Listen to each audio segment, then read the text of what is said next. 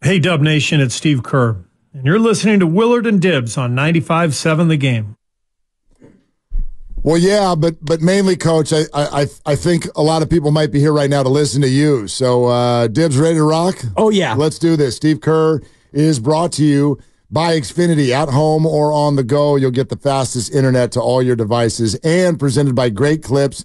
In sports, success is about team effort, and the same is true for your hair. Great Clips, it's going to be great. Okay, here he is, Coach of the Dubs, Steve Kerr, with us as always. Hey, Coach, how you doing today? I'm good. How are you guys? We're doing good. The first thing I'd love to do is give you a chance to talk about what you saw from the players who did play last night with Kuminga out and what happened with Draymond. What would you have to say about the effort of the rest of the group? Oh, man, just phenomenal level of competitive fight and spirit. Really fun to watch the guys. They know how important every game is right now, and you could see them come together and really fight for everything against a really good Orlando team on their home floor on a back-to-back. So that was a big-time win. So you talk about the fight in a big moment, in a big-time win, and I have to think in my mind that had something to do with what was going through Steph's mind as Draymond gets thrown out of the game. We've all seen it, what looked like being overcome with emotion. You're there patting him on the back. We don't see that from him very often. How would you put into words why Steph responded that way in this moment?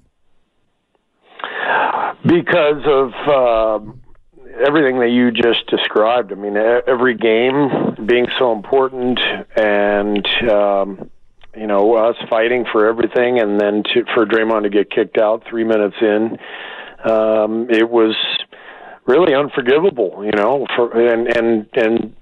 think Steph may have even been a little upset with himself for not pulling Draymond out of there, but I think mostly it was just, come on, man. We need this, and Steph is such a fighter. He's such a competitor. He wants it so badly, and I think all of that combined just led to that reaction. What can be done to try to head these things off? And we've talked before to you, Steve, about calling timeout if he gets one tech and maybe giving him time to decompress. But in those moments where he goes from 0 to 100 so quickly, what can be done by anyone to try to diffuse it in the moment?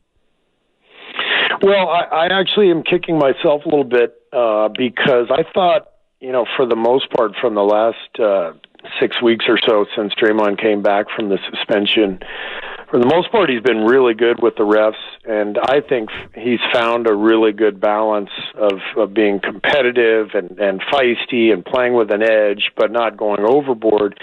And a lot of that starts with just staying off the refs. And I thought in the Miami game he was on the refs too much, and I should have intervened. I should have talked to him after the game and just reminded him that this all starts for him finding that right spot. It all starts with being able to stay off the refs, and I didn't. And I'm upset with myself for that. As for what happens, after he gets the first tech, that's completely up to Draymond. I watched the whole replay of it. We had multiple players out there. We had multiple security guys out there. At that point, we're not going to drag him back to the bench. That makes it look even worse. That looks like he's trying to get to the refs. So at that point, it's really up to him to know I can't. I got to end it, and he knows that. I've talked to him about it.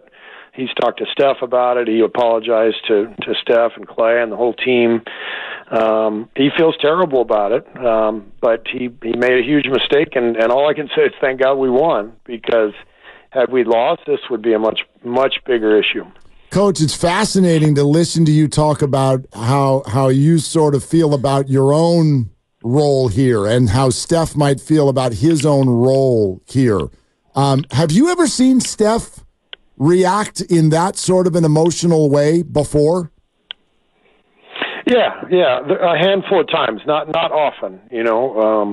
during the seasons that we've had where there's been some frustration, I've seen Steph occasionally kind of just lose it and become really angry, really emotional. But, it might be once a year. It doesn't happen very often. You're hearing national voices again questioning Steph Curry's leadership in terms of Draymond Green's behavior. Just how much culpability is there, even for yourself, when it comes to another grown man and the way he comports himself and the words he chooses to use at an official? Well, there's culpability for me because I'm his coach, and as I just detailed, I felt like in hindsight, I look back at that Miami game and I regret not saying something because I thought he was on them too much. So that that's definitely my fault. But to your point, Draymond knows. I mean, he's a grown man. He's got to handle his own business. Any mention of Steph being culpable is just ridiculous. The way Steph has carried our franchise, represented our franchise for 15 years, it's absolutely ridiculous. He was the first one out there. You saw he was the first one out there trying to talk Draymond off and handled it the right way. And the reason Draymond got kicked out is because as he was walking back to the bench, he muttered an expletive that the refs heard. And so he deserved it. You can't do that. But that's not Steph's fault. Right.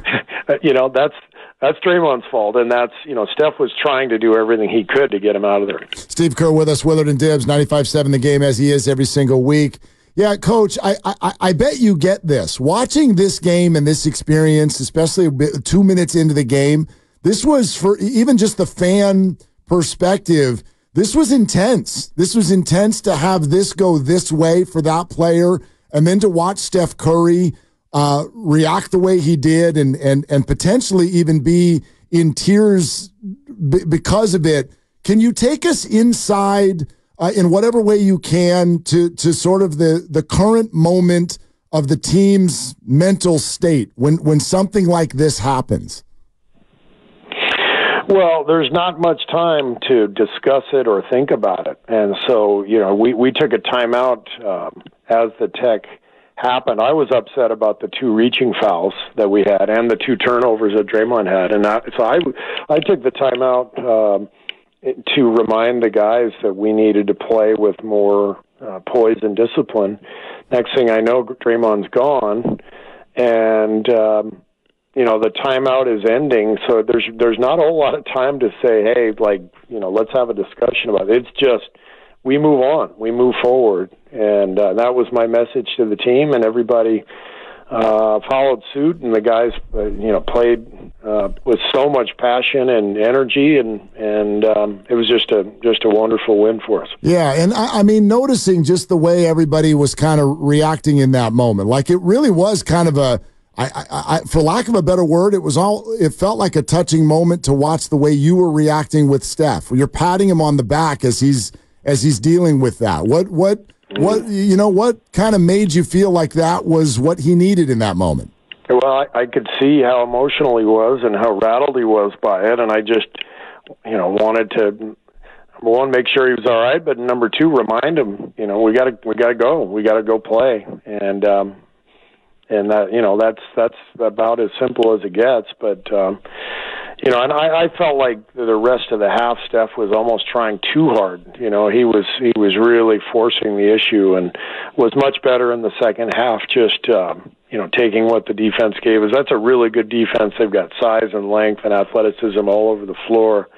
And I thought Steph's second half was great, the way he managed the game, and obviously hit the 2 biggest shots of the game at the end, but was just, really playing a more kind of traditional point guard role. He had 10 assists and only 2 turnovers, and played well enough for us to win on a night that wasn't his best stuff.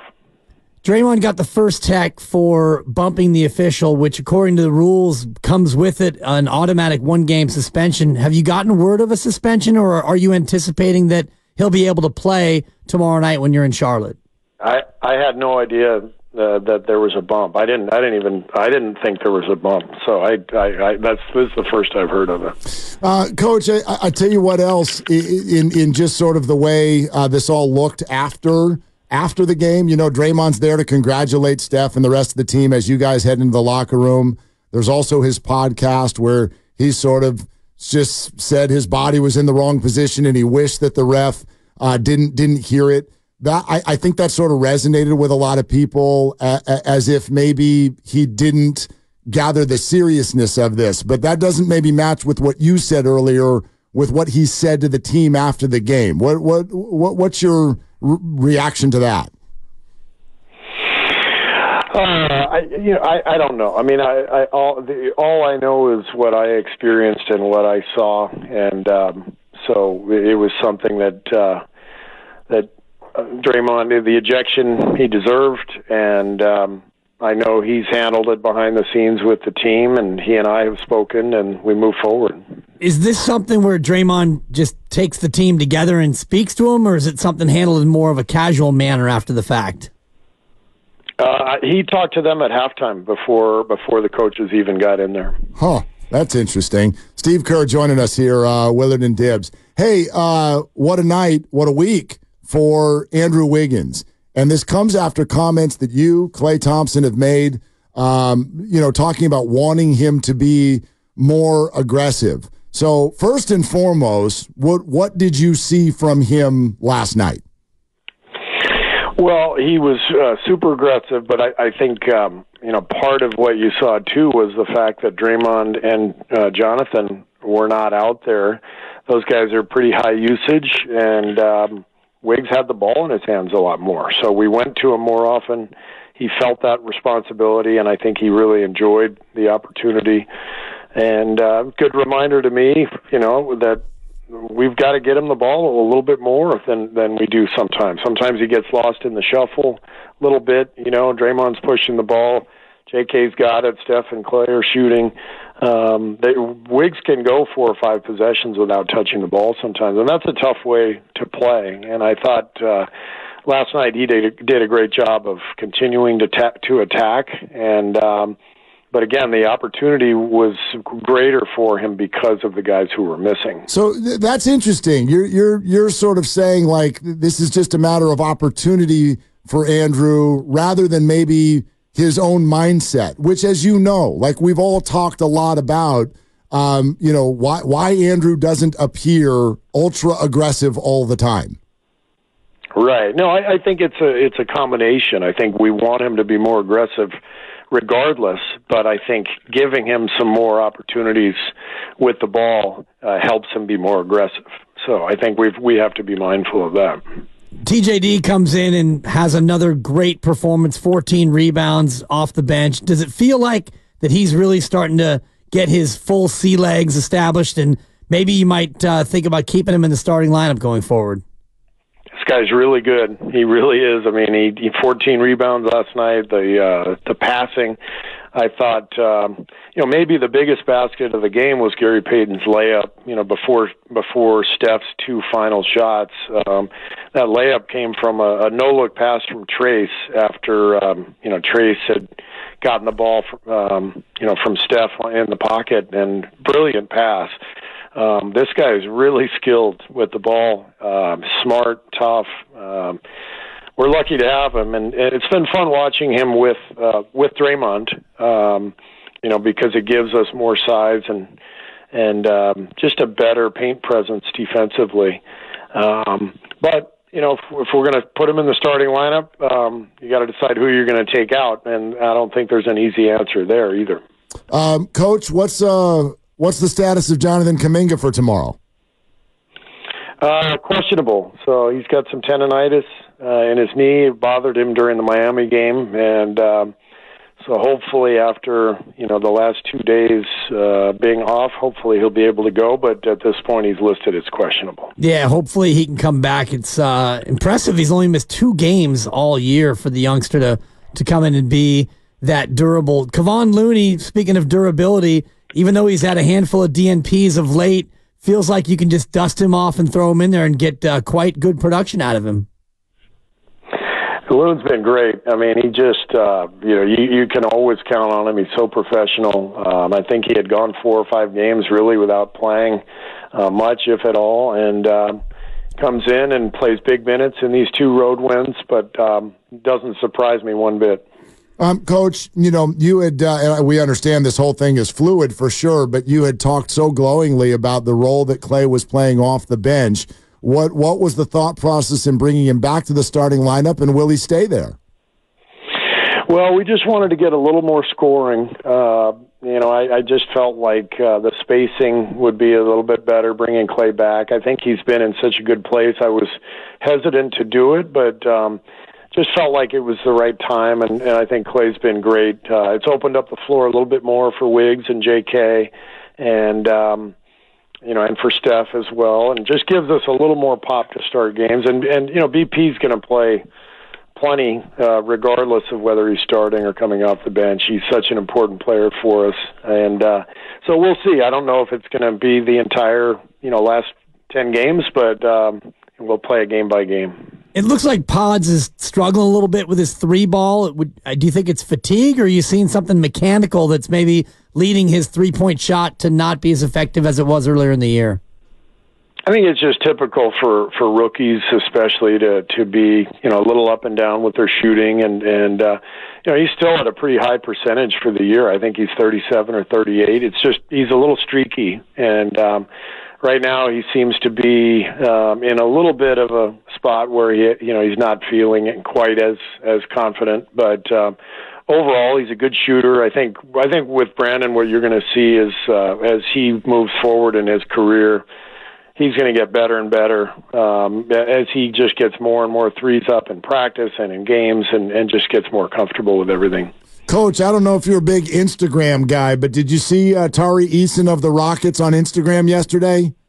No, I'm not an Instagram guy. All right, yeah, I didn't think so. So here, this is something he put, a little video that he put as he's now pointing toward you guys. Warriors, come out to play!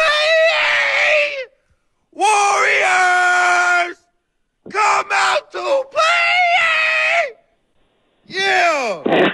It's like that. Okay, so obviously the Rockets have won 10 games in a row, and they're very excited. So, but in all seriousness, Coach, I wonder if there's a built-in disadvantage for you guys in any way here, in that the Rockets are so thrilled to be battling for the 10 seed, while you guys are a bunch of champions not really used to this area of the standings. Yeah, I don't care. I mean, I love that, by the way. I think, they should be excited. They're playing great, and, the whole point of the play-in is to keep teams engaged, and this is all good stuff. So I'm all for, people being excited about playing and winning, and so but we don't really pay any attention. We just, we got to handle our own business. Whatever happens with them happens. I know you're big on scoreboard watching. Light night tonight in the association, but your Cats going up against the Clemson Tigers. What are your thoughts? So far, so good for Arizona. Yeah, I will not just be scoreboard watching. I will be watching the Cats. Nice. And, I am. I'm fired up. This seems to be our best chance in a while. The Staples, our crypto now is kind of McHale Center West, and we got a couple of games. If we can win tonight, we got another game against a team that has had to travel across the country one way or the other. So we got a pretty good opportunity here, and it's pretty exciting. And I'll be pulling for the Cats hard. Yeah, here we go. They're playing in less than an hour. I was just thinking, it's a good thing you're on the East Coast, or you would have canceled this interview, huh? Yeah, I would not have talked to you guys. Yeah, thank you, Ray. Wow, priorities. I get it. Well, we're glad that you're sitting there in North Carolina then. Thank you, Coach. Great to have you as always. Yeah, you too. See you guys. Thanks. All right, Steve. There he goes. Steve Kerr with us